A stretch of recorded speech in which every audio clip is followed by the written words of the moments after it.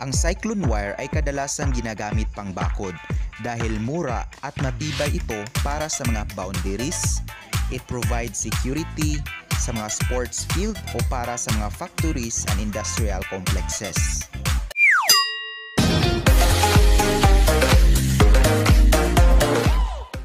Kung first time nyo sa channel na ito, maaari nyo pong isubscribe at i-click ang notification bell para updated po kayo sa mga susunod na upload ko.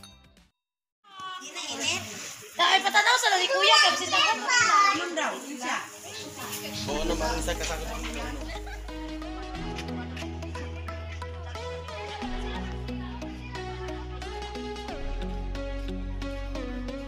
Ang woven wire o tinatawag din na wire net, wire mesh, hurricane wire, chain wire, diamond mesh o mas kilala sa pangalang cyclone wire ay isa sa mga uri ng wire fencing na kadalasang ginagamit pambakod at ito yari sa galvanized steel. Kabilang sa mga uri ng wire fencing ay ang welded wire, barbed wire, and electric fencing. Ang mga wire fencing na kadalasang ginagamit ay may apat na klase. Ito ang GW o galvanized before weld and galvanized before weave, ang GAW o galvanized after weld and galvanized after weave, ang VC o vinyl coated welded and woven, at ang SS o stainless steel finish at iba pang alloy. Ang paggamit ng wire fencing ay nagdedepende sa classification at purpose ng pagbabakod nito. Ang cyclone wire ay kadalasang ginagamit pang bakod dahil mura at matibay ito para sa mga boundaries. It provides security sa mga sports field o para sa mga factories and industrial complexes.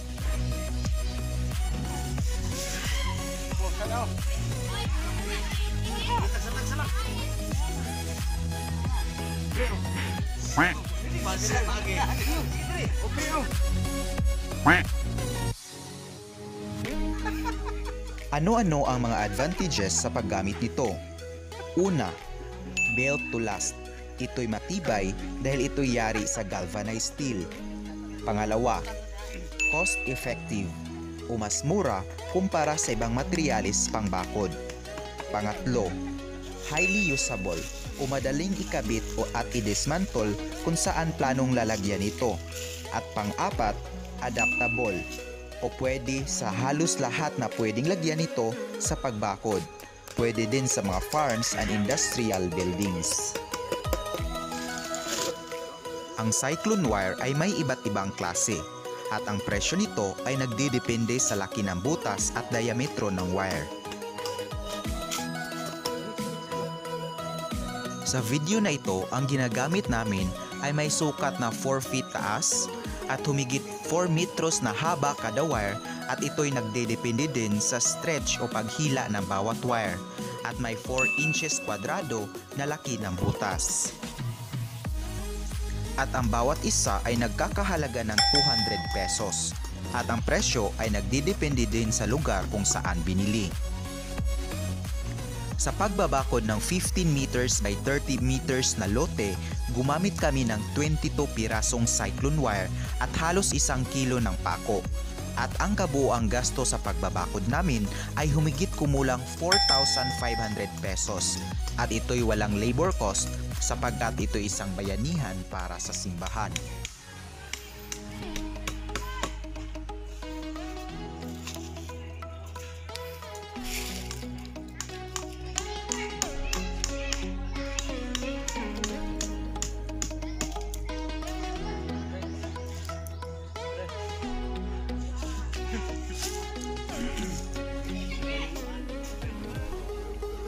So ito dugtungan ito.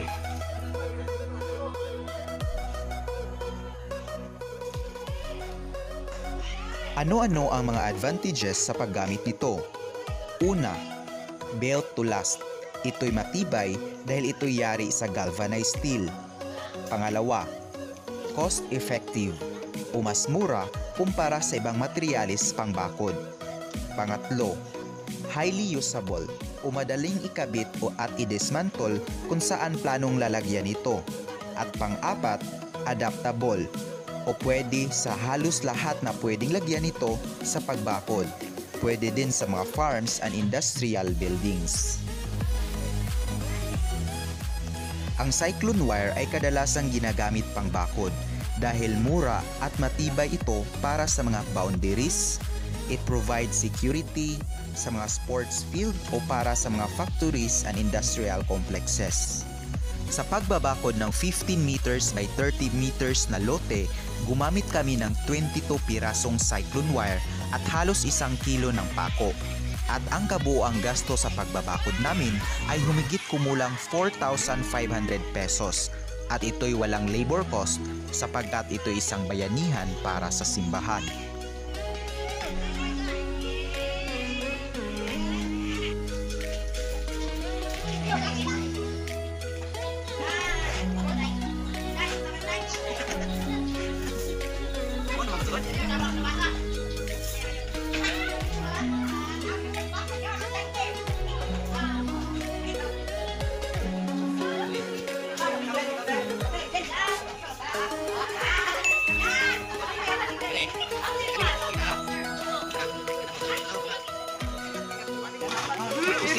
Uy, bait sana ka. Uy, bait sana, uy.